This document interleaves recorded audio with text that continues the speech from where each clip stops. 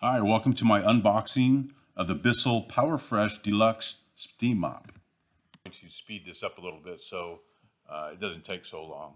So you can see we got instructions and guarantee and warranty.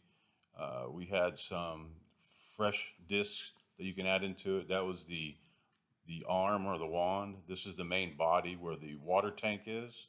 That's an extra mop head. You get 2 mop heads in the box. One comes already installed onto the base or the mop itself.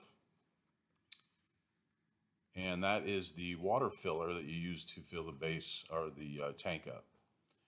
All you do is simply connect the handle to the base unit, or I'm sorry, the tank unit, and it fits in there, and then you tighten it down with a screw, and it's all said and done. Next, you just install the tank or base to the base, and what you're seeing here is the fresh disc that you can insert, and that way when the steam comes out, you have a nice aroma, like so. And this is the steam mop in all its glory after I got it all put together and set up.